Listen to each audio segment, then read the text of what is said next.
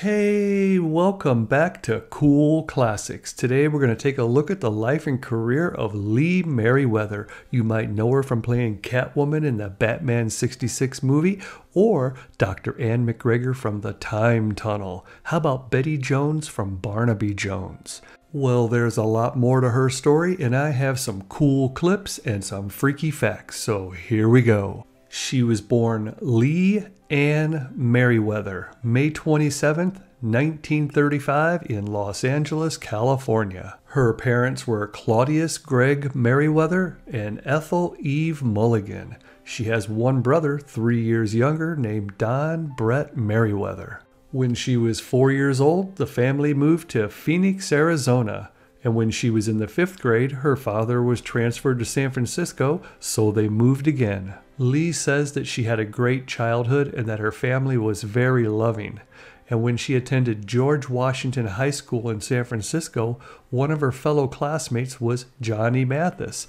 And when he became famous too, he was asked, "Do you remember Lee Meriwether from school?" And he said, "Yes, I do.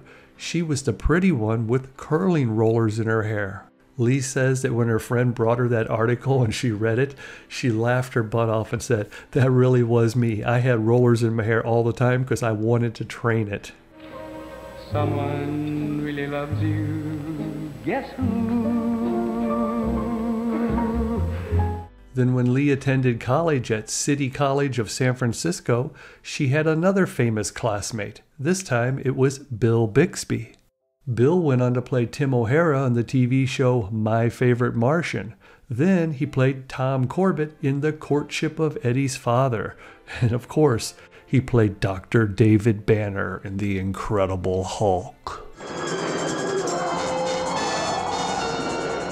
In college, she went for a television and theater arts degree, and her fellow theater students, along with her fraternity, nominated her for Miss San Francisco, so she entered the pageant. She said if it wouldn't have been for them, she wouldn't have done it. And it's a good thing she did because she won.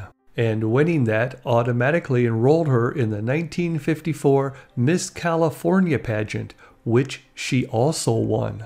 Lee said that day was amazing because both of her parents were in attendance, and when she was announced as the winner, she looked right out at them and they were experiencing the same emotions at the same time: shock, disbelief, joy, and happiness.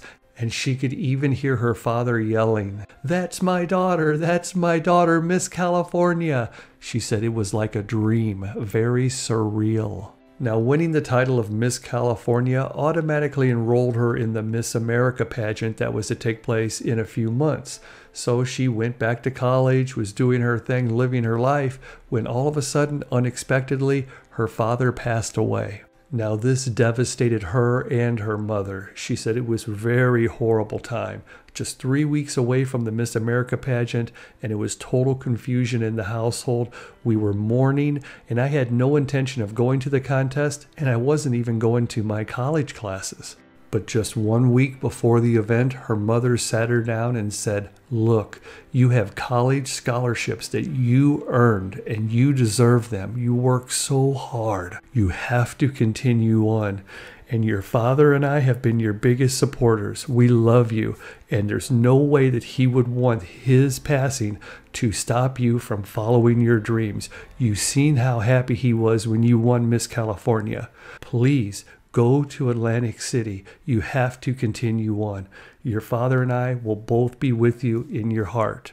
Lee said she showed up in Atlantic City and realized this event was way bigger than Miss California. There were reporters and cameramen from everywhere, newspapers, magazines, and everybody wanted an interview.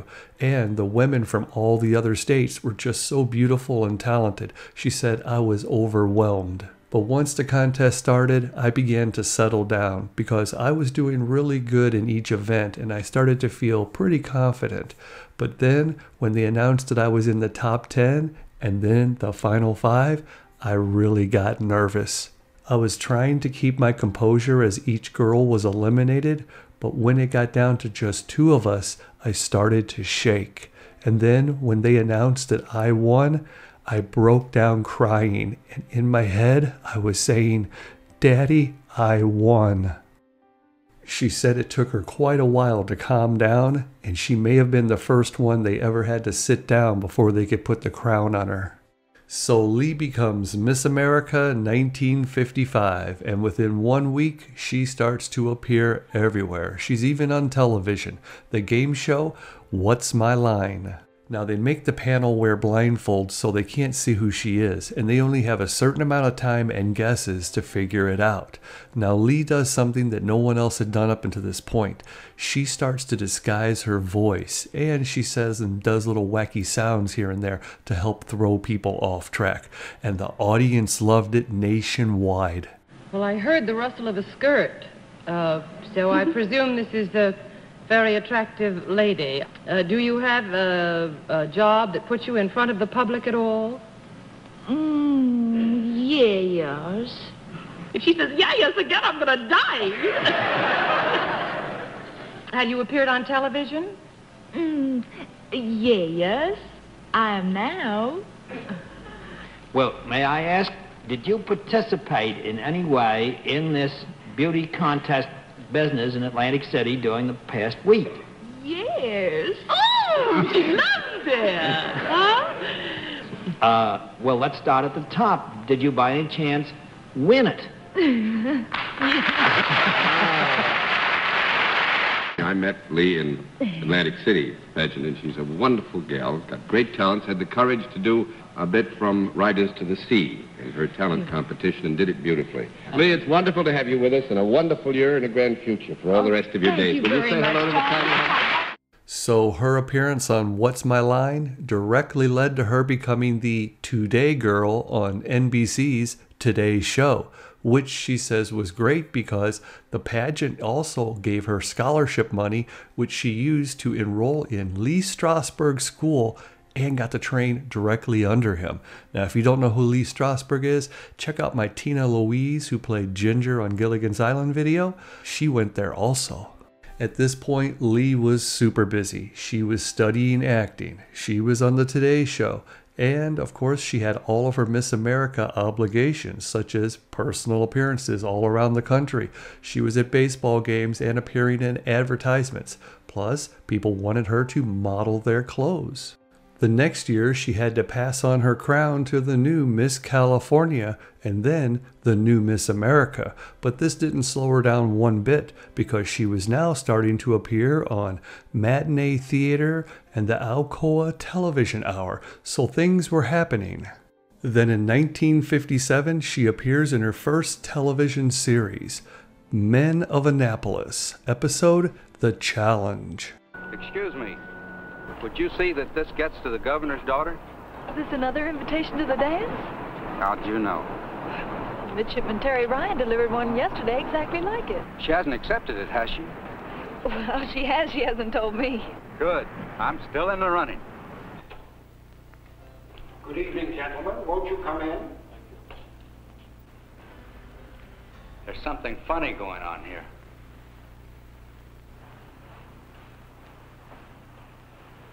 Hey, I'm Paula Woodruff. Hello. Oh, we met in the garden, remember? But I thought you were the gardener's daughter. I know you did. It was a mean trick, and I'm sorry. I didn't expect both of you. We couldn't come to a decision, so we're both escorting you. Which means that half the dances go to Conway, the other half to me. Thank you both.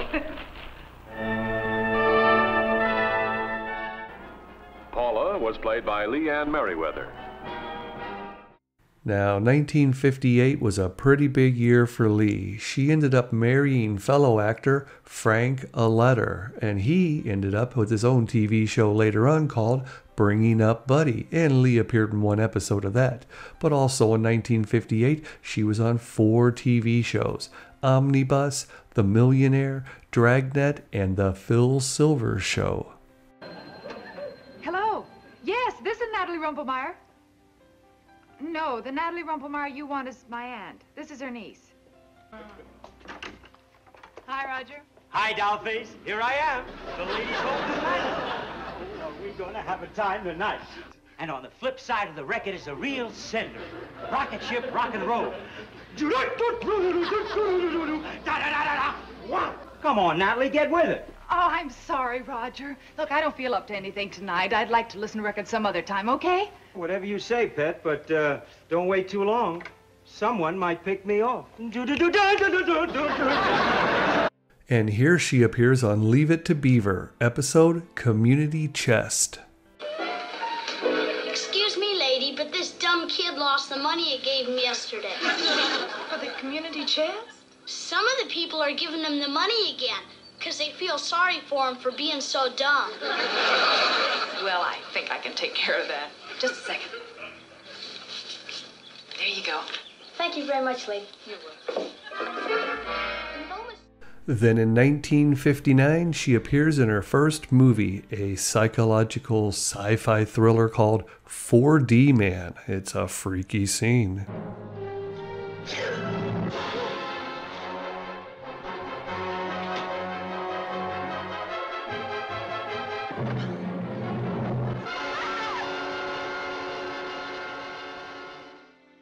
Starring Robert Lansing, who crossed a new threshold. Lee Meriwether, the former Miss America, and James Congdon in a story of brothers whose love for the same girl started a devastating chain reaction. Got to help me. Starting in 1960, she was on every TV show you could think of, and some of these were reoccurring roles. She played Nurse Bonnie on Dr. Kildare for 8 episodes, while she was also on the young married soap opera playing Ann Reynolds. And of course, she was on everything else like Route 66, The Detective, and here's one, The Man from U.N.C.L.E. I was just checking this out for you. Thrush is issuing a few of these to our more important agents. What is it? It's an ordinary fountain pen. Until you twist this to the right, then to the left. This weapon transmits an ultrasonic concussion of tremendous force. You press it against the head of your, the brain, in effect, is homogenized. Death is instantaneous, of course. It's around this time that the happy couple decides to start their family. So Lee has her first daughter named Kyle, and then 2 years later, she has a second daughter named Leslie. Now, this didn't slow her down one bit. She was still all over television. Things like Perry Mason, The Fugitive, My Three Sons, and F Troop, one of my favorites. Oh, O'Rourke's name, ma'am. Sergeant Morgan O'Rourke. Name's O'Reilly. Lily O'Reilly. Well, begosh and begorra now, a daughter of the old sod. A chip off the old Blarney. Now, what can an O'Rourke do for an O'Reilly? Oh, Begorra, you could be showing me to the real estate office. I'm planning to buy a house in these parts. Yes, I'm going to set up business here. Oh, how nice. Just what this town needs, a little dress shop. Oh, no, I'm opening a saloon. We're the O'Reillys from County Court.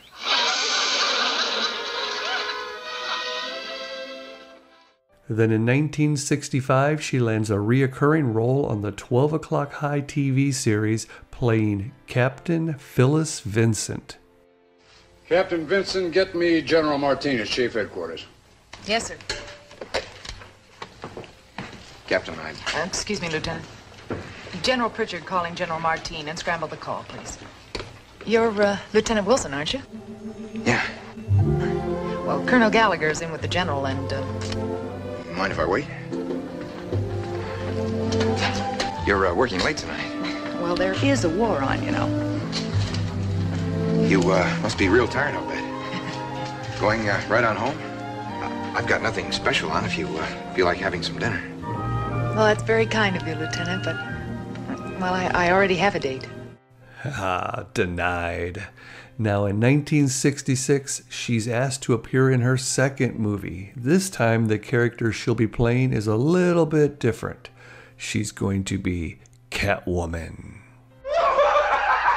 Riddler's right for once. It's now or never if we're to get through the channel. Well, make up your mind. I say it's crazy. But I say let's try it. We have to do something to get Batman out of the way. Now in this movie, Catwoman's alter ego is a Russian woman called Miss Kitka, and Lee plays her pretty good, or should I say perfectly. Ahoy, Catwoman. Imbecile, how many times have I told you never use my real name in public? Puffed up penguin. Our friends make peace. Have a shake on me. United Underworld. How did it go, Catwoman? Perfectly. Perfectly. How's our prisoner? Still doesn't know he's been kidnapped? He hasn't the foggiest. So in the movie, Bruce Wayne doesn't know that Miss Kitka is really Catwoman. And Catwoman doesn't know that Bruce Wayne is really Batman. And the two of them get together and get a little frisky. About that dream you had. Do we dare? Why not? Miss Kitka, I have the strangest feeling that I am about to be utterly and madly carried away. This is a kidnap. Our joke's on you. You filthy criminals. Now later on, Batman does catch Catwoman, and that's when he realizes that she's also Miss Kitka, and boy does it hurt him.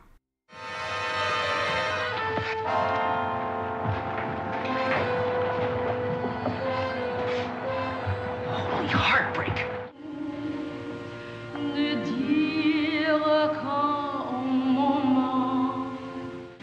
Batman, I... Say no more, Robin. It could be compromising. It's just one of those things in the life of every crime fighter. It means nothing. Snap on the bat cuffs.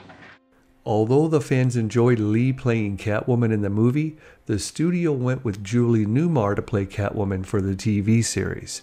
Now in the second season, they did bring Lee in to play Lisa Carson in 2 episodes because they liked her chemistry with Adam West.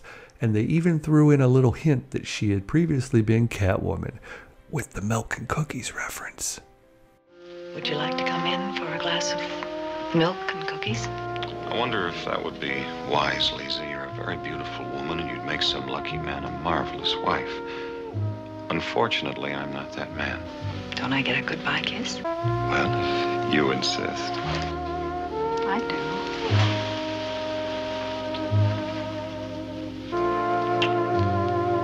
Milk and cookies, did you say?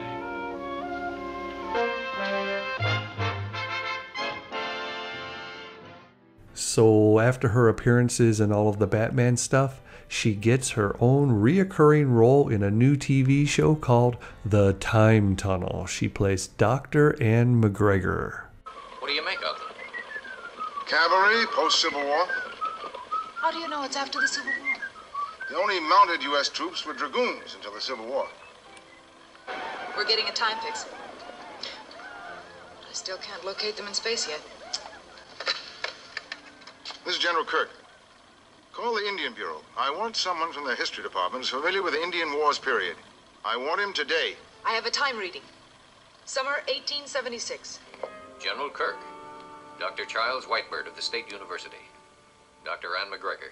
How do you do? I understand you want an authority on the Indian Wars period. We need to identify an historical period. I'm getting something. Those are the most authentic films I've seen. Doctor, those aren't films. That is the living past. The technique and engineering are classified, Doctor. But what you're seeing there is reality. What would you like to know about them? Can you tell us the reason for the meeting? What they're doing? My relatives are cooking up a big pot of trouble, I'd say. I'm pure blood soup. There's Tony. Lost him.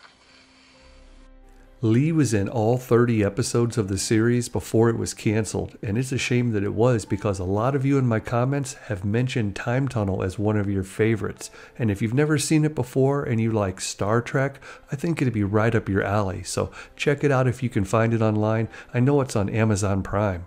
And speaking of Star Trek, she was in the episode called That Which Survives. Who are you? That is not important. You are Lieutenant Sulu. You were born on the planet Earth. You're helmsman for the Enterprise. You do not understand. I have come for you. I want to touch you. Stop or I'll shoot. I don't want to have to kill a woman.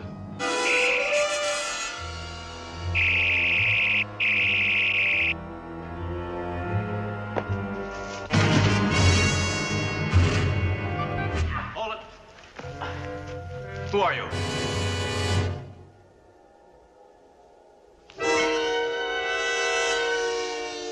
I know you Trekkies remember that episode. Now just think of all the iconic stuff she's already been on just in the 60s. Time Tunnel, Star Trek, Batman, and Mission Impossible 8 times playing Tracey. Here's a freaky episode. It even has Leonard Nimoy, that's right, Mr. Spock in it. Check it out. Think. How much do they know? How much do they know? I will tell you for the last time, Herr Rednitz. The Fraulein will be tried at SS headquarters. She won't last the night. We must know how much she told them. As a matter of fact, she is dead. Prepare number 1 torpedo tube.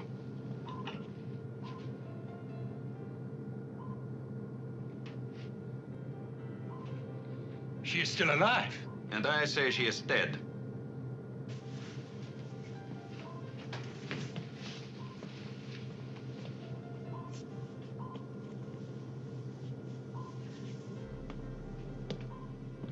Secure the hatch. Number 1 ready, sir. Fire 1.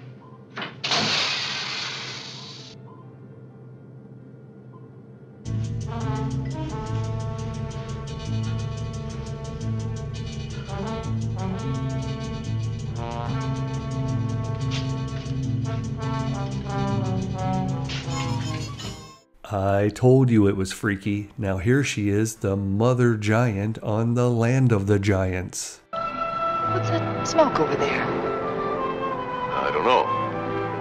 Now, where are the children? Well, they were here just a minute ago. Inspector. Lieutenant Emar thinks that the little people are almost through the caved-in obstruction.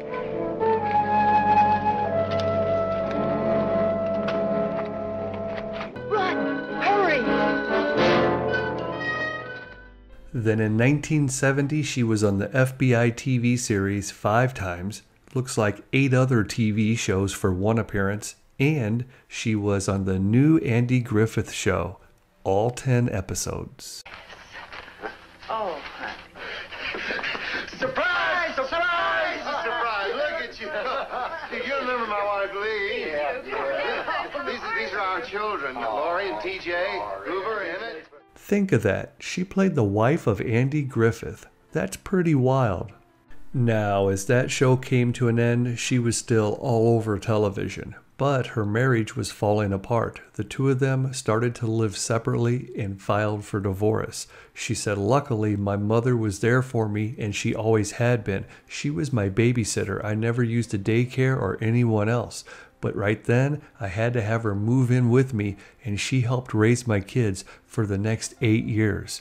Because in 1973, she landed the role of Betty Jones on the new TV series Baraby Jones. Starring Buddy Ebsen. Also starring Lee Meriwether.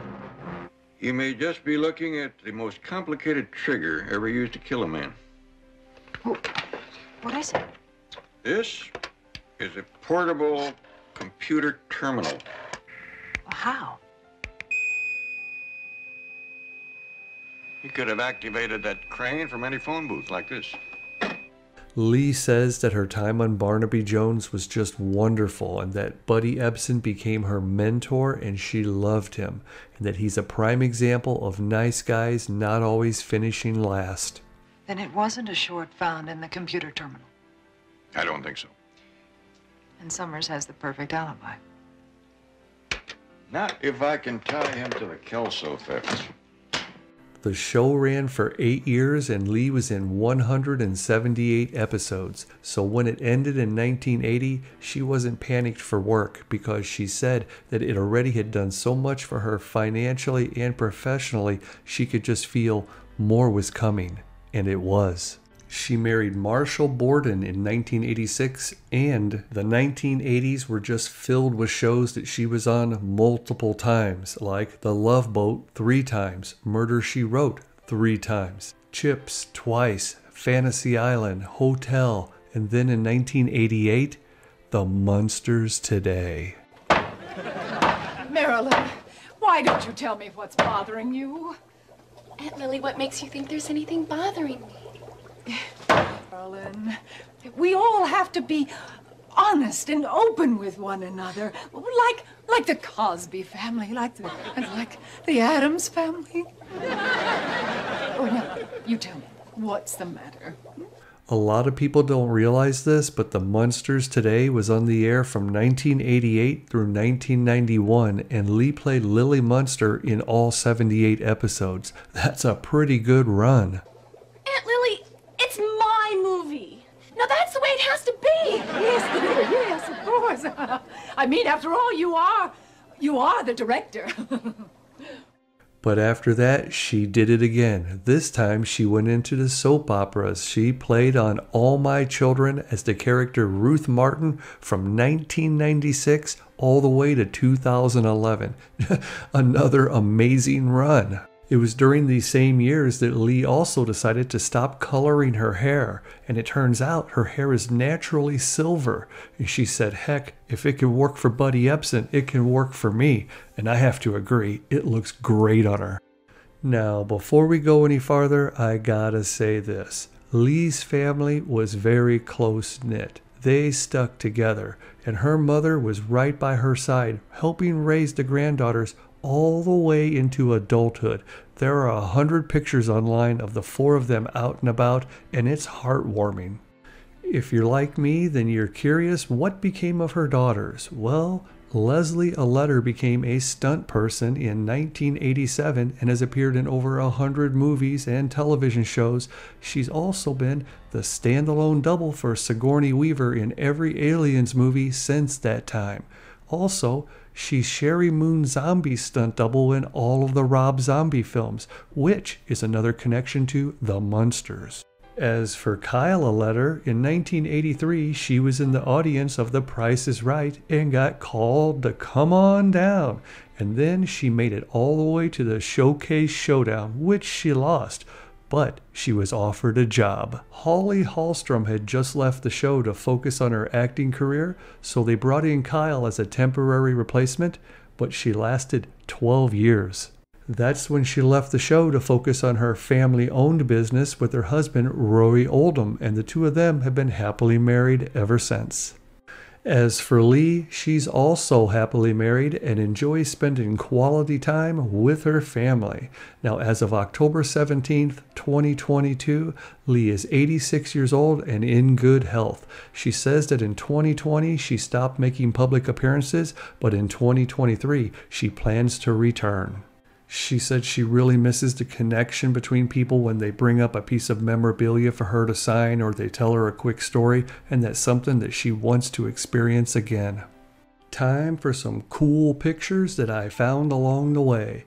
That is Julie Newmar, Eartha Kitt, and Lee Meriwether, the triple threat of Catwoman. Classic.